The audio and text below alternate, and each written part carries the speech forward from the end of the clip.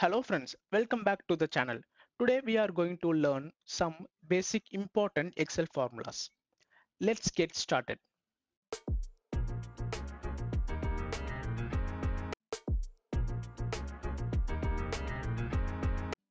Great. First of all, let's understand what is Excel.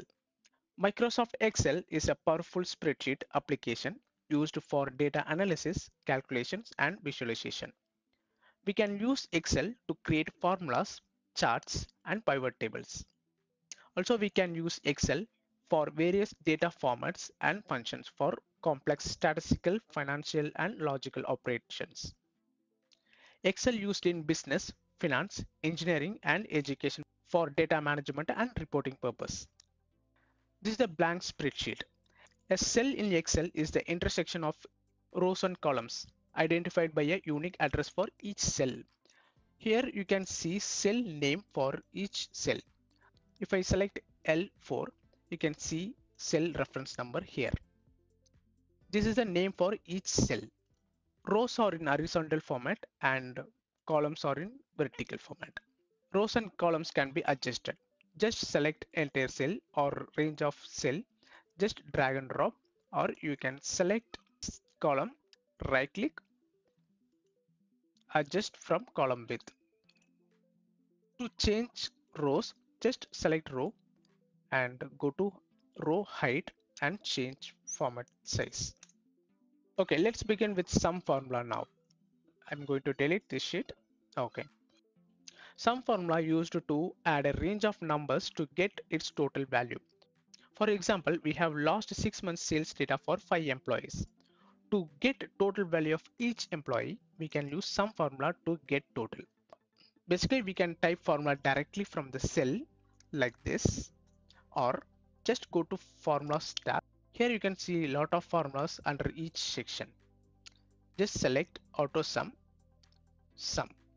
to get total value, or just erase that, equal to sum open bracket. Just select range of data to get total of each employee.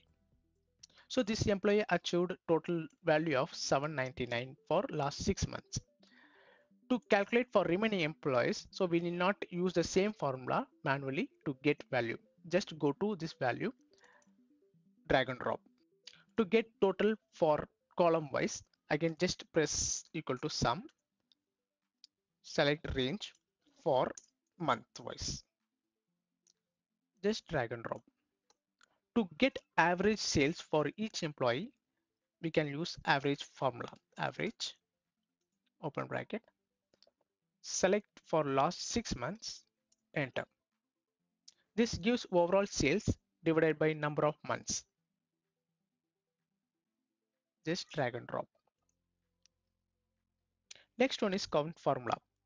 Count formula used to get number of cells in a range that contains numbers. Let's use this formula to count how many cells in this row contains numbers. Just equal to count, open bracket, select from B4 till K4, enter. Now we are getting 8 as count because first two cells contains text and this won't be considered as numbers. Just drag and drop. If I update any numbers here, this number will get counted.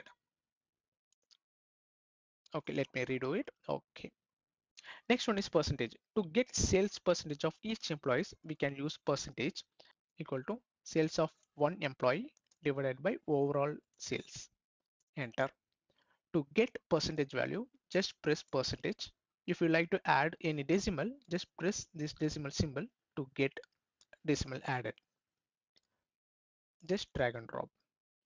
We are getting some error value for remaining employees because whenever we copy and paste this value to next cell reference will be changed. So here you can see J4 divided by J9. In next cell, you can see J5 but J10. Just press F2 to get value of the reference. So in this scenario, we are going to calculate sales for second employee, but overall total is not selected. It's going to the next cell.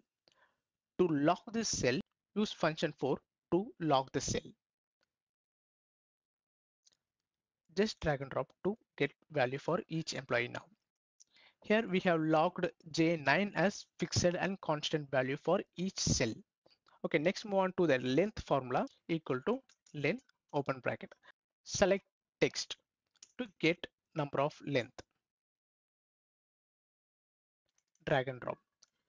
So in this cell, you can find 5 characters. B6 has 8 characters. If I change any value, this will get changed. Now we have 3 characters. Okay, let's move on to the next one, right formula. To get specified number of characters from right hand side, just use right formula, type right, open bracket, select any one of the text to get number of characters. There are two arguments. First one is mandatory and second one is optional, which indicates two brackets. Start number is a number of position from where it should start to count. So I'm going to give 1. So value is considered from the right hand side from starting position of 1. If I update it 2, so we will get last 2 value from the text.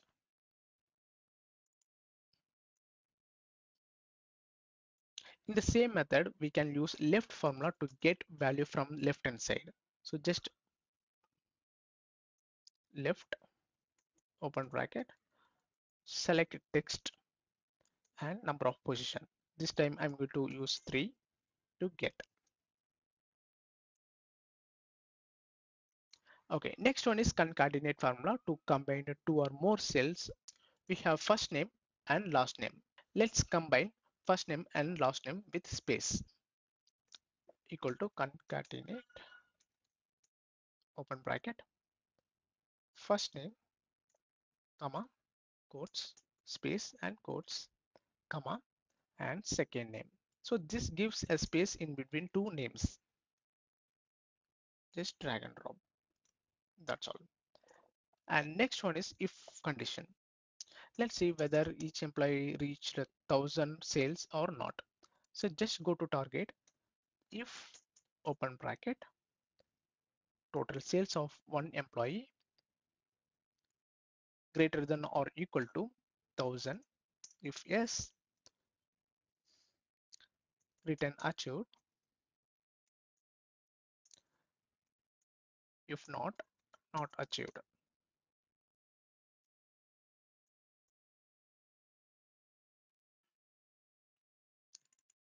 Okay, 2 employees achieved sales target, remaining 3 are not achieved.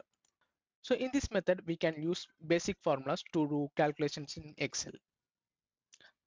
Thanks for watching the video.